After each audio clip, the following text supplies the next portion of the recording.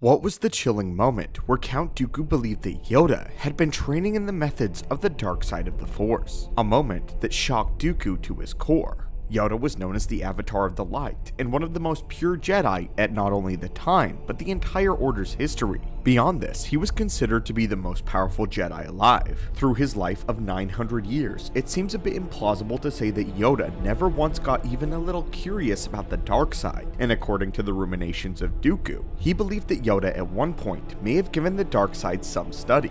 Greetings again, Acolytes of the Force, and welcome back to the archives. After joining the Sith, Dooku was dazzled by the powers and possibilities that the dark side provided him, abilities that he could not have achieved following the path of the Jedi.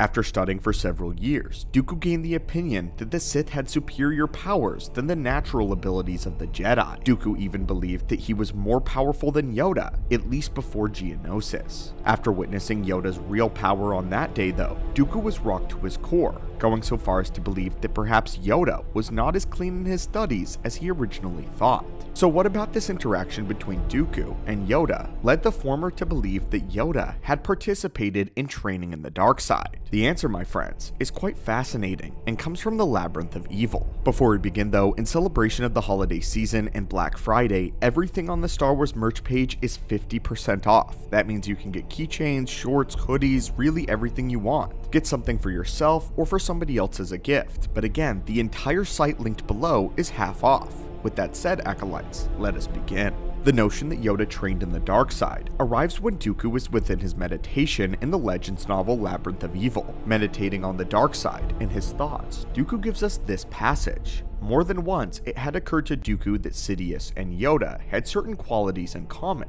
principally being that neither was entirely what he appeared to be. That is made frail by age, or by the intensity required to master the Sith or the Jedi arts. On Geonosis, Yoda's easy parry and indeed handling of the Sith lightning Dooku hurled at him had come at a grand surprise to the Count. A moment that made Dooku ponder and wonder if, on some level during the course of Yoda's 800 odd years, the Jedi Master hadn't delved into the dark arts, if only as a means of familiarizing himself with the perceived enemy. And on Vajun, only months ago, Yoda himself had admitted as much. "Carry a darkness within me, I do," Yoda had said. Within this, we have a lot to unpack, and even more to talk about. First, let's address what it meant for Dooku's concern. Yoda's handling of Force Lightning completely unprepared Dooku when Yoda had the ability to catch Force Lightning, Dooku's most powerful and new ability. And even Yoda managed to throw it back at him. Up until that point, Dooku had been entirely under the delusion that he was stronger than any Jedi, and facing Yoda to be his final test, he believed he was certainly ready for, only to be proven horrifically incorrect. Much to learn, you still have. No truer words had ever been spoken to Dooku, and the Count was confronted with the evidence that in terms of the Force, he was nowhere near Yoda's level, especially when it came to knowledge. This frightened the Count enough to not only fall back on his blade, but this moment is supremely important to Dooku because it recontextualizes everything that he knew about Yoda. Yoda, even according to Dooku, was something different than he had known about this entire time, something more. Dooku believing that Yoda studied the dark side can be taken in two ways. One, Dooku wasn't aware of the ability of Terminus and mistook it for a dark side power. At the time of the Clone Wars, Force Absorb was extremely rare and advanced, so it's not impossible that this was simply an older ability that Yoda used, and was not one that Dooku was familiar with or was taught. With that said though, I find this explanation to be highly unlikely, as someone like Dooku certainly would have learned of Terminus. Even if it was rare, that's what Dooku was all about, and his knowledge on the Jedi, the lightsaber, and the Force was extensive. This leads me to theorize that what Yoda did was something else, and that Dooku was right, and Yoda has a secret. What did surprise Dooku though, is that Yoda had trained with Terminus in an era that was apparently void of all Sith. And yet, Yoda had studied the power anyway. And this is the question: why does Yoda know an ability that is specifically meant to absorb energy? It's not like he trained to use it against blaster fire. We watch him use his lightsaber for that all the time. Maybe Yoda trained in this ability because he came across it many years ago in many years of study. Or of course, Yoda may have decided to learn it after facing a dark Jedi who could use Force Lightning. The possibilities are endless, but I think the most important answer, and interesting, would be that maybe he learned the ability while secretly learning in the dark side itself. Knowing of the power of Force Lightning, the Grandmaster decided to have an ability in his back pocket should the time ever cross where he found a Darksider too powerful for his lightsaber. But of course, Yoda wouldn't know of this unless he studied the accounts of the ancient Sith and how they interacted with Jedi. He wanted to venture even further. Yoda may have actually studied Sith lightning once before, especially after feeling its power, so he decided to develop a counter to it. But let's go ahead and move on. In the beginning, Dooku does the unthinkable. He compares Sidious to Yoda, not in contest with one another, but in similarity with how they conduct themselves. He says that they both look frail and old, but were extremely powerful, more powerful than one could ever imagine.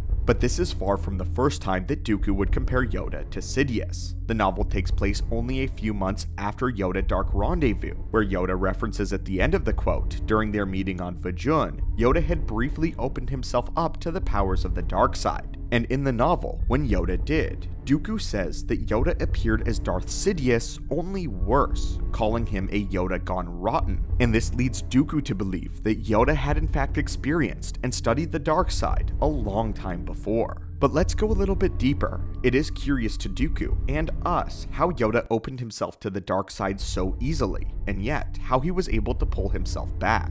In Dark Rendezvous, Yoda meets Dooku and has a long discussion with him, and during this talk, Dooku challenges Yoda's ideologies and starts coaxing him with the powers of the dark side. After a lengthy back and forth, Yoda starts to become interested by the offer, and Yoda admits that he is curious why so many of his students had fallen to the darkness. To prove a point, Yoda gives in to the dark side and embraces it, but this did not result in what Dooku expected. Dooku was hit with immense fear when looking upon Yoda, and the Count describes the power of Yoda's darkness being equivalent to, and perhaps even exceeding that of Sidious. He says that Yoda's appearance morphs and becomes grotesque, covered in shadow just like that of Palpatine. But then, after revealing this terrifying power, Yoda pulls back just as easily, retreating from the dark and back to the light. He learns that the kindly old Jedi that Dooku would never turn, but still, Dooku has known this Jedi his entire life, and Yoda has never embraced the darkness whatsoever. So how was Yoda able to pull back from the dark so easily?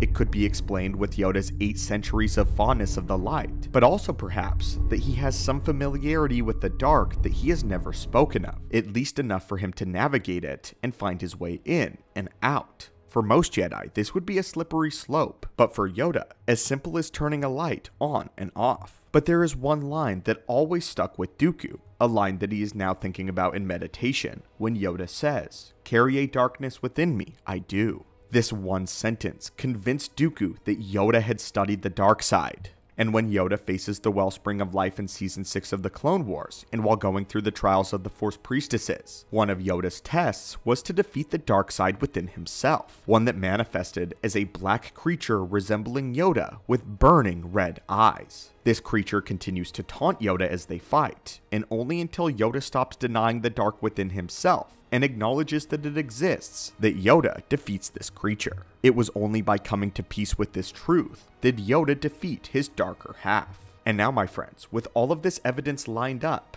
we do believe that Yoda did in fact study the dark side and never spoke of it, albeit likely briefly. Yoda wanted to know his enemies, and that he might want to know what he would one day be faced with. Yoda likely did this when he was much younger, before the Jedi High Council even. But it is still curious if he did this for purely good reasons, and just to understand the Sith like Luke would later do, or if he was truly tempted by the powers of the dark. Yoda likely was concerned with how much he was drawn to it, leading him to master it and learn how to pull back quickly. If Force lightning was to be a problem, then Terminus would be the answer. If the rage given to Sith made them powerful duelists, then Yoda's own serenity would fuel his body beyond his years. The light would reward him for his humility, giving him powers and esoteric knowledge of the Force. However, the experience also traumatized Yoda as soon as he learned what the dark side could give him, and therefore he needed to learn how to pull away. He would learn how to suppress these darker emotions, but there was always still some darkness left within him,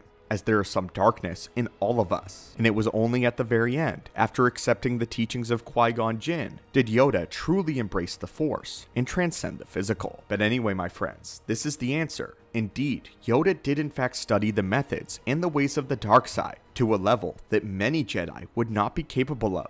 Only other Grandmasters such as Luke Skywalker. But what are your thoughts on this, and this grand revelation that Yoda may not have always been as perfect as we had all believed? Again, my friends, be sure to check out the Black Friday deal down below, and may the Force be with you.